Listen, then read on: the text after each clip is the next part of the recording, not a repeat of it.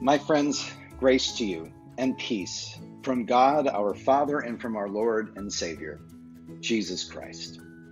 Amen.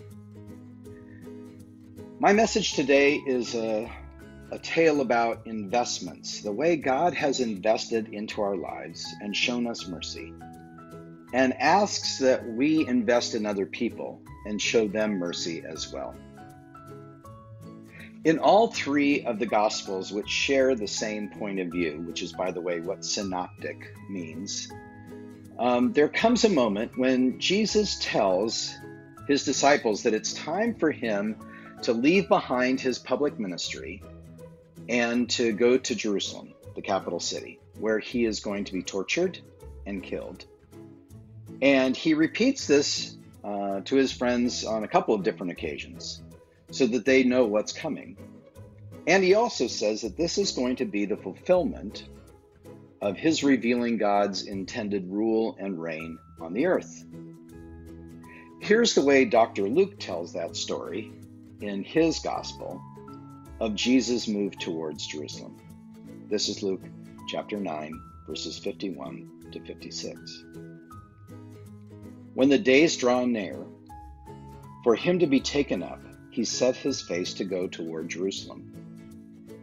And he sent messengers ahead of him. On their way, they entered a village of Samaritans to make ready for him. But they did not receive him, because his face was set toward Jerusalem. When his disciples James and John saw it, they said, "Lord, do you want us to call down fire from heaven and consume them?" But Jesus turned and rebuked them, and they went on to another village. I wanted to read that scene because it immediately precedes one of Jesus' most important parables. Pastor Barrett, my friend, and I have been working our way through many of Jesus' parables these last few months, specifically looking at the ways in which Jesus teaches how God invests in us and expects that we will be investing in other people. As Jesus says very succinctly, just in a couple of more chapters, Luke 12:48, from everyone who has been given much, much will be demanded. And from the one who's been entrusted with much, much more will be asked. It goes without saying that this is a high challenge statement. Jesus is always calibrating an invitation to a relationship with the living God. And then once we have responded to that invitation, recognizing that he has placed on us the high challenge to be his chosen representatives in our everyday lives. This is why we see the almost constant refrain when Jesus is teaching parables, "Let the one who has ears to hear listen." Jesus knows this is challenging material, and he knows that not everyone is always in a place or ready to receive what it is he's teaching at that moment. Thankfully, God is loving and patient and merciful and slow to anger. And so one of the reasons it seems to me we are often repeating these challenging words to those of us who are trying to listen to what God is saying to us is because it takes a while sometimes for this to finally get into the center of our beings and become part of who we are. And that's what I want to encourage you towards today. The immediate scene of our text today is an expert in the law. This is actually the Jewish Torah that comes to challenge Jesus with a probing question. Luke says he was asking this question to drill down on what it is he's hearing Jesus teach. We should not assume that this was a hostile question, but an honest inquiry, and that is, it seems to be the way Jesus receives it. So he asks this question: what must I do to inherit eternal life? This might be one of the greatest existential questions of all time. Jesus talks a lot about salvation, God's deliverance from difficulties, especially present deliverance from present difficulties. And Jesus speaks a great deal about God's rule and reign entering into our world. He talks a lot about the kingdom of God, the kingdom of heaven, and he's talking about God's rule and reign. So this expert wants a direct answer to the very direct spiritual question, and something happens uniquely in Luke's gospel. Jesus, instead of giving him the answer to the question that he asks the question of the lawyer. What do you think? I love this moment. Christians so often are answer people, where we ought to be people sometimes of good questions. Jesus often asked people questions and helped them in a process of self-discovery that becomes part of God's revelation in their lives, which I just absolutely love. And so instead of giving him the answer the way Matthew and Mark tell the story, this lawyer is asked the question, what does he think? And since the question is, what must one do to inherit eternal life? It's really significant that the lawyer gives an answer not about ethical behavior, but about this central relationship that one is to have with Almighty God. Love the Lord your God with all your heart and with all your soul and with all of your mind, and love your neighbor as yourself. Now, some have suggested that this is a basic Sunday school answer to the question, but instead of Jesus being the one who gives this bedrock answer, it's the lawyer. And now he's the one who gives this right answer, but also combines it with the broader answer that Jesus often teaches. It's not enough to say you love God. If you say you love God, you must also love your neighbor. These two laws now become one in the teaching of Jesus, and this lawyer has observed and listened to Jesus enough that it seems he's convinced on this point. Jesus commends his answer and simply adds, do this and you will live. This lawyer seems to get that a relationship with God is what makes living a life of faith possible. Loving God with all of your heart, soul, strength, and mind is much more than a code of behavior. It's a spiritual relationship that affects all of our lives. If you don't recognize that this is a huge deal, you must have missed the German and the English and the Swiss and the Scandinavian reforms that take place in the 16th and early 17th centuries, when this finally gains wider recognition. And it isn't until the end of the 20th century that the Roman Catholic Church actually affirms this teaching. This is really a big deal. But now to the heart of this scene.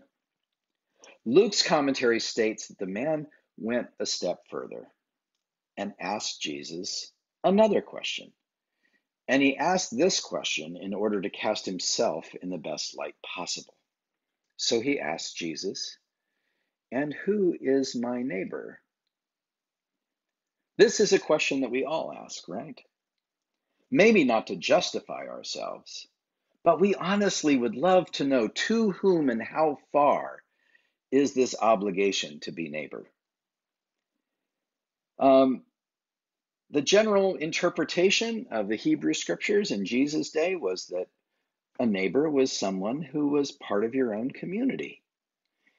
And it's interesting that the book of Leviticus goes so far in chapter 19 to say neighbor needs to be extended to even foreigners that reside within Israel. And so, boy, that's really kind of evocative. And it really is something that a lot of us are thinking about today, when there's all these different feelings about immigrant populations and people who are different than maybe ourselves, having moved in and becoming part of our communities. We've got to think about this much more deeply and talk about this much more than we have. But in Jesus' day, it was generally assumed that you were not required to extend this neighborliness to those outside of your community.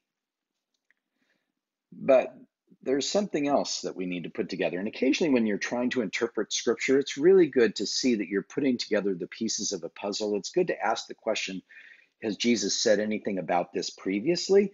And if you look back just a couple chapters to Luke chapter 6, you'll see Jesus teaching something that's really, really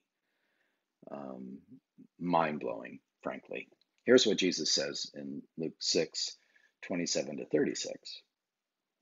But I say to you, love your enemies, do good to those who hate you, bless those who curse you, pray for those who abuse you.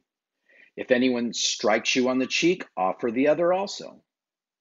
And from anyone who takes away your coat, do not withhold even your shirt. Give to everyone who begs from you. And if anyone takes away your goods, do not ask for them again. Do to others as you would have them do to you. If you love those who love you, what credit is that to you? For even sinners love those who love them. And if you do good to those who do good to you, what credit is that to you? For even sinners do the same. If you lend to those from whom you hope to receive, what credit is that to you? Even sinners lend to sinners to receive as much again, but love your enemies. Do good and lend and expect nothing in return. Your reward will be great, and you will be children of the Most High. For he is kind to the ungrateful and the wicked. Be merciful, just as your Father is merciful. These are not welcome words to someone who is trying to justify themselves. Instead, returning to the uncomfortable specificity of this teaching, Jesus tells a story, a parable. The type of story we've said really is intended to put a mirror up to our lives so that we see what's really going on, helps us to reflect and ask the very pointed question, Lord, what is it you're saying to me? What is it you're saying to us? And what would you have us do about it? So here's what Luke records. Jesus answered by telling a story. There was once a man traveling from Jerusalem to Jericho. On the way, he was attacked by robbers. They took his clothes, beat him up, and went off, leaving him half dead. Luckily, a priest was on his way down that same road. But when he saw him, he angled across to the other side. Then a Levi religious man showed up, and he also avoided the injured man. A member of the Taliban traveling the road came upon him. When he saw the man's condition, his heart went out to him. He gave him first aid, disinfecting and bandaging his wounds. Then he lifted him onto his donkey, led him to an inn, and made him comfortable. In the morning, he took out 2 silver coins, gave them to the innkeeper, and said, "Take good care of him. If it costs any more, put it on my bill, and I will pay you back." What do you think? Which of these 3 became a neighbor to the man attacked by robbers? The one who treated him kindly, the religious scholar responded. Jesus said, "Go and do the same." I wonder today if you heard anything beyond when I said a member of the Taliban. I wonder if the lawyer heard anything Jesus said after he said, "Along came a Samaritan." Jesus tells this story with the purposeful intention of choosing to make the hero of this story someone that the Jewish people absolutely hated as an enemy, who also was, by the way, a not too distant cousin. When I was in high school in the 60s, I remember my pastor preaching this text, and he inserted a North Vietnamese soldier for the Samaritan. And I also remember how angry people walked out of church that morning. Without going into all the details about priests and Levites who would have been expected to render assistance to this Jewish neighbor of theirs who was hurt and left for half dead, they utterly failed. They tried to pretend like they didn't see the man, sort of like how we try to not make contact with that homeless person against the wall at the BART station or on the street in downtown Concord or wherever it is you live. Maybe if we don't look at them, we won't have to respond. The point of all this is that Jesus answers a very different question than the one the lawyer was asking. The lawyer was asking, how far am I obligated to go? Jesus answers the question, to whom shall I be a neighbor? And the answer very clearly is to anyone who needs mercy. If God has invested in you financial resources adequate to meet all of your own needs, and you still have some to spare, give it to someone for whom it could make a difference. The Samaritan paid for the lodging and care of this beat-up Jewish man because he could and because he had compassion. This word compassion, suffering with someone, is used repeatedly in the Gospels to describe how Jesus feels towards the people to whom he is doing ministry, people who are sick, people who are filled with evil, people who are shunned by society. Jesus consistently has compassion. We are called to be people of compassion. If God has invested in you a knowledge of first aid, oil to clean the wound, wine to disinfect it, go and do likewise. It's not always about money. You may have wisdom. You certainly have a life experience from the grace that God has placed in your life. Sharing wisdom is an excellent way to show mercy. Maybe God has invested in you the physical capability to actually lift somebody up and put them on your donkey, obviously figuratively speaking, and get them to a place of care. Go and do likewise. If God has given you a great circle of friends, how are you encouraging your friends to be people of peace and people who show mercy? I have been ashamed of those moments when I've been with friends and we have looked at someone who clearly needed mercy, and instead of giving them help, kind of made them into an object of derision. That's exactly the opposite of what Jesus is asking us to do. We need to be better about encouraging good and merciful behavior. And if you believe in a God who heals, a God who can work miracles, a God who can make a complete difference, especially in situations that seem totally impossible, then you can pray and you can speak words of encouragement and you can realize that you have way more spiritual capital than you could possibly imagine. It's time for God's rule and reign to be brought to bear in situations that desperately need mercy. You see, this is not about being a nice person. This is not a nice person message. This is an appeal for us to appreciate how much God has given to us and how much God has invested in us. And out of gratitude for all of that, how we, with those amazing investments, would show mercy to those who need it. Don't be one of those Christ followers who goes around saying, oh, God is good. God is good. But so infrequently shows how good God is by showing mercy to those who need to be seen and who need to be attended to and who could use a helping hand and who, with the smallest investment in their recovery, could actually recover, especially people who we cannot imagine repaying us. This is precisely what Jesus teaches us to do. Do this, Jesus says, and you will live. Love God. Love your neighbor. Go and do likewise. Will you pray with me? Lord Jesus, forgive us for the ways in which we underestimate what you've done for us. We beat our chests and we confess that we are such sinners, and the result is we miss the difference we can make in the lives of others. You have saved us, Lord, time and time and time again.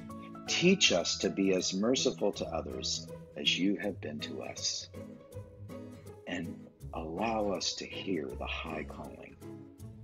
To begin each day with thanksgiving for all that you've done for us. And then as we head out into our day, help us to pray, Lord, to whom should I be a neighbor today on your behalf? We pray it in Jesus' name and for the sake of God's rule and reign in the world. Amen. My friends, thanks for joining us today, and I pray this is a word that will encourage your heart to add to your spiritual disciplines the simple question, Lord, to whom might I be a neighbor today, and that we respond in situations where we know mercy is required, and having known how deeply and how thoroughly God has shown mercy to us, that we would extend it on. Thanks for tuning in, and God bless you in your daily living.